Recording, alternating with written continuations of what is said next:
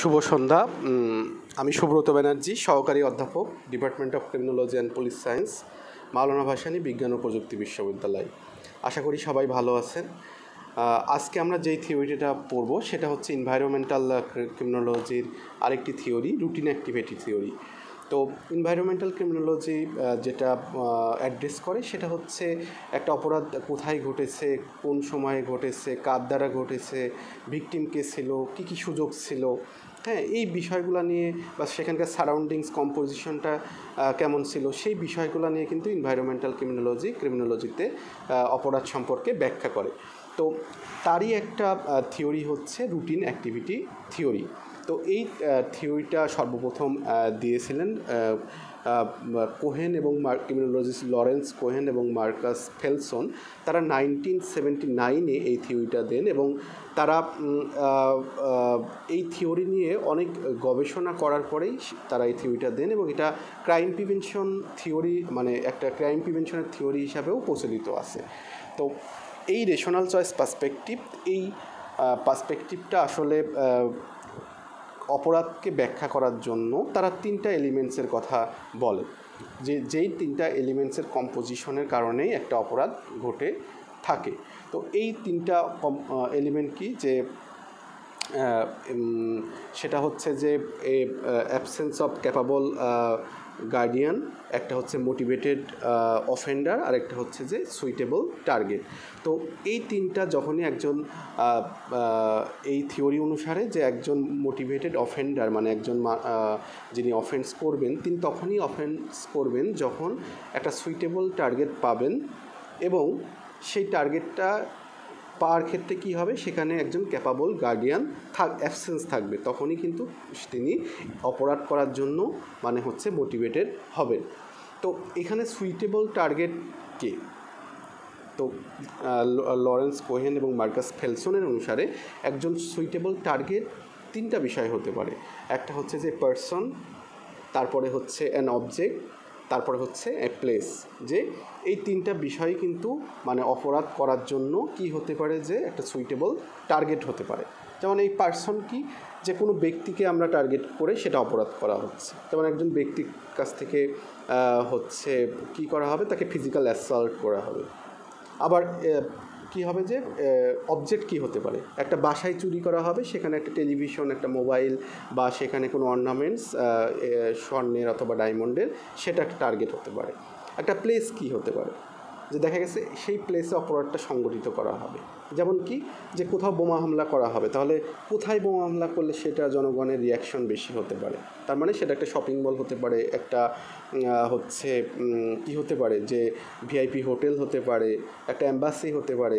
তো এই বিষয়গুলোকেই কিন্তু হচ্ছে একটা সুইটেবল টার্গেটের কথা বলা হচ্ছে। এবং এই টার্গেটটা চুজ করা হবে কি বিষয় নিয়ে, তাহলে সেই টার্গেটের ভ্যালুটা আগে ক্যালকুলেট করা হবে, যে সেই টার্গেটটা আসলে চুজ করার জন্য একজন অপরাধী সে আসলে সেই মানে সেই টার্গেটটার ভ্যালুটা কি। যে দেখা গেছে যে একজন মানুষ অপরাধ করবে তখনই যখন তার কাছে অবজেক্টটার মূল্য অনেক বেশি হবে। মানে কি, সেখানে হয়তো কোনো দামি ইলেকট্রনিক জিনিস থাকতে পারে, অর্থ থাকতে পারে নগদ, তারপরে যেটা আমি বললাম অর্নামেন্টস থাকতে পারে।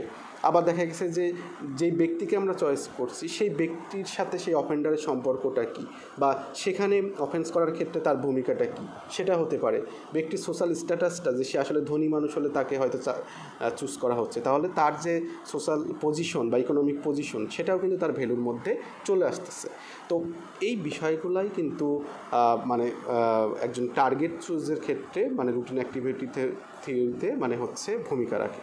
আবার সেই প্লেসের ক্ষেত্রে অ্যাক্সেসটা কেমন, যে সহজেই কি সে অ্যাক্সেস করতে পারছে, তাহলে সেটাও কিন্তু তার ক্ষেত্রে গুরুত্বপূর্ণ ভূমিকা রাখবে। দ্বিতীয় হচ্ছে যে absence of capable guardian. Absence of capable গার্ডিয়ানটাকে, যে ওই জায়গাটায় যে আমি একজন অফেন্ডার ঢুকবে বা সেখানে অপরাধ করবে, তাহলে সেখানে যদি ক্যাপাবল গার্ডিয়ান মানে হচ্ছে যে আসলে ওই অবজেক্ট, সেই পার্সন অথবা কি সেই প্লেসকে মানে হচ্ছে প্রোটেকশন দিয়ে রাখেন, তখনই তাকে আমরা বলছি সুইটেবল টার্গেট। তার মানে যখনই একজন অফেন্ডার দেখবেন যে সেখানে মানে ক্যাপাবল গার্ডিয়ান আসেন, তখন কিন্তু তিনি অপরাধ করতে ডিমোটিভেটেড হবেন বা তিনি কিন্তু সহজে সেই জায়গায় অপরাধ করতে যেতে চাইবেন না। তো এখানে কি হতে পারে, ক্যাপাবল গার্ডিয়ান কে হতে পারে? এটা কি শুধু মানুষ? না, মানুষ হতে পারে না, শুধু মানুষ না। মানুষের মধ্যে যদি বলি তাহলে পুলিশ হতে পারে, বা ল এনফোর্সমেন্ট এজেন্সি হতে পারে, কোনো ব্যক্তি হতে পারে, নাইবারহুড হতে পারে, আবার সহকর্মী হতে পারে, আবার কি হতে পারে যে এখানে সিকিউরিটি গার্ড সিস্টেম হতে পারে। এছাড়া কি হতে পারে যে যেমন সিসিটিভি হতে পারে, লকস হতে পারে, ফেন্স হতে পারে, ওয়ালস হতে পারে, অ্যালার্ম সিস্টেম হতে পারে, তারপরে হচ্ছে যে মনিটরিং সিস্টেম থাকলে সেটা হতে পারে। তাহলে এই সমস্ত কিছুই যে তার ক্যাপাবল গার্ডিয়ান্সের মধ্যে পড়ে। তো যখনই এই ক্যাপাবল গার্ডিয়ান্স থাকবে না তখনই কিন্তু সে অপরাধ করতে মোটিভেটেড হবে। তো একজন বার্গলার যখন তিনি দেখবেন যে সেই বাসায় সিসিটিভি নাই, তখন কিন্তু তিনি সেই বাসায় আগে চুরি করতে যাবেন। বা যদি তিনি দেখেন যে এই বাসায় দিনে কেউ থাকে না, তাহলে কিন্তু তিনি ওই না থাকা অবস্থায় কিন্তু সে চুরি করতে আগে যাবে। আবার মানুষ কিন্তু থানার মধ্যে চুরি ডাকাতি করতে যায় না। কেন যায় না? কারণ জানে যে থানার মধ্যে পুলিশ সবসময় অস্ত্রশস্ত্র নিয়ে সজ্জিত থাকে। আবার আপনার বাসায় যদি একটা বড় ওয়াল থাকে বা ফেন্স থাকে, কাঁটাতারের বেড়া, সেখানে কিন্তু মানুষ সহজে চুরি করতে যাবে না।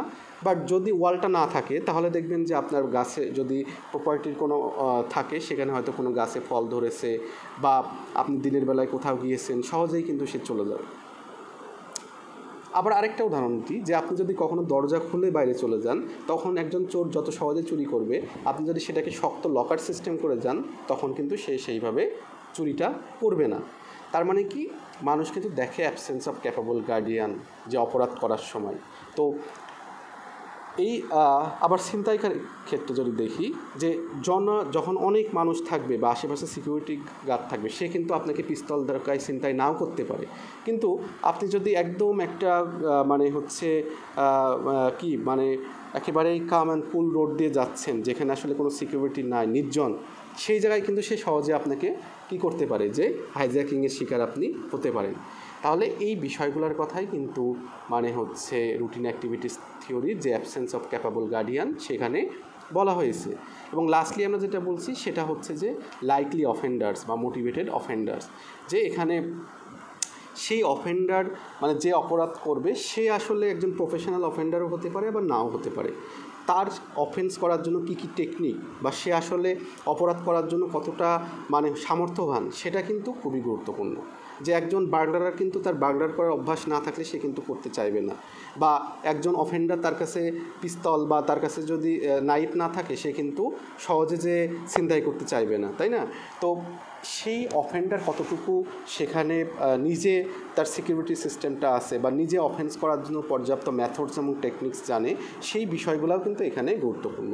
তো একজন অফেন্ডার আসলে সেটার পাশাপাশি ওই যে আগে যে দুইটা বললাম, যে অ্যাবসেন্স অফ ক্যাপাবল গার্ডিয়ান এবং হচ্ছে যে যেটা আমরা বললাম যে অপরচুনিটি বা যেই সুযোগগুলা, বা আমাদের প্রথমে যেটা ছিল সেটা যদি আমরা দেখি যে সুইটেবল টার্গেট, সেই দুইটা বিষয় কিন্তু এখানে সমন্বয় করার ক্ষেত্রে একটা বড় ভূমিকা রাখবে।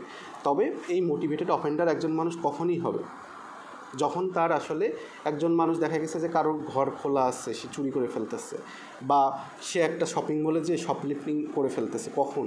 যখন আসলে তার মধ্যে পভার্টি থাকবে, ইকোনমিক নিড থাকবে, বা সেই বিষয়ের চাহিদা থাকবে। তাহলে সে সুযোগের অপেক্ষায় থাকবে, থাকলেই যে সুযোগ না পেলে সে অপরাধ করতেছে না, বা সুযোগ পেলে অপরাধ করতেছে কেন? সবাই তো সুযোগ পেলে অপরাধ করে না। তার মানে তার মধ্যে আসলে সেই নিডটা বা চাহিদাটা, বা তার মধ্যে অনেক সময় প্রতিশোধ নেওয়ার চেষ্টাটা, বা তার family background, economic status, education, এই সমস্ত কিছুই কিন্তু তার অপরাধের ক্ষেত্রে, বা তার বিলিফ সিস্টেম, বা সে আসলে কিভাবে তার সারাউন্ডিংসটা, বা তার যে সোশ্যালাইজেশন, এই বিষয়গুলোকে তাকে মোটিভেটেড অফেন্ডার হতে সহায়তা করে। তাহলে এটাই হচ্ছে রুটিন অ্যাক্টিভিটি থিওরি, যে একজন মানুষ তখনই অপরাধ করবে যখন সে একটা সুইটেবল টার্গেট পাবে, এবং সেখানে অ্যাবসেন্স অফ ক্যাপাবল গার্ডিয়ান থাকবে, এবং সে নিজে অপরাধ করার জন্য মোটিভেটেড থাকবে। তো এই থিওরিটা আসলে ক্রিমিনোলজিতে বা সিচুয়েশনাল ক্রাইম প্রিভেনশনের ক্ষেত্রে অপরাধকে কেন করছে সেটার ক্ষেত্রে কিন্তু অফেন্ডার পার্সপেক্টিভে একটা বড় ভূমিকা রেখেছে, এবং আশেপাশের যে সিচুয়েশন বা গার্ডিয়ান সিস্টেম সেটাও কিন্তু যেমন একটা বাসার ওয়ালে যদি লেখা থাকে যে বি ওয়্যার অফ ডগ, মানে কুকুর হতে সাবধান, তখন কিন্তু একজন চোর সহজে সেখানে যাবে না। কারণ কি, সে মনে করবে আমি ভিতরে গেলেই কিন্তু কুকুর কিন্তু তাকে হয়তো কি করবে, যে ধাওয়া দিবে, অথবা কুকুর কিন্তু সে শব্দ করে চেঁচিয়ে উঠবে। তার মানে এই যে সিকিউরিটি সিস্টেম, ক্যাপাবল গার্ডিয়ান, এটা থাকার ফলে কিন্তু একটা মোটিভেটেড অফেন্ডার অফেন্স করলো না। তাহলে এই যে সিচুয়েশনাল বিষয়গুলোকে কিন্তু এই থিওরি খুব ভালোভাবে ব্যাখ্যা করেছে। তবে এই থিওরির যদি আমরা কিছু লিমিটেশন দেখি, সেখানে সেখানে অনেকে আছে, যেটা বলা হয়েছে যে অনেকে সুযোগ থাকা সত্ত্বেও অপরাধ করছে না। আবার হোয়াইট কলার ক্রাইম থেকে শুরু করে অন্যান্য ক্রাইম, অথবা যেটা মার্ডার থেকে শুরু করে ভায়োলেন্ট ক্রাইমের ক্ষেত্রে এই থিওরি সবসময় কাজে লাগে না। বা একজন অফেন্ডার কি সবসময় আসলে সুযোগ পেলেই অপরাধ করবে, আবার সুযোগ না পেলে অপরাধ করবে, সেরকমও কিন্তু না। তো এই ক্রিটিসিজমগুলো এই থিওরির ক্ষেত্রে এসেছে। তো ওভারঅল এই থিওরিটা আসলে ক্রিমিনোলজিতে মোস্ট পপুলার থিওরির একটা, এবং সেটা আসলে ক্রিমিনোলজির যে ক্রাইম প্রিভেনশনের ক্ষেত্রে একটা বড় ভূমিকা রেখেছে, এবং এনভায়রনমেন্টাল ক্রিমিনোলজিতে কিন্তু এই থিওরিটা একটা বড় মাইল ফলক অর্জন করেছে। তো আজকে এই পর্যন্তই। আমরা নেক্সটের ক্লাসে অন্য কোনো থিওরি নিয়ে আসবো। ধন্যবাদ সবাইকে, ভালো থাকবেন।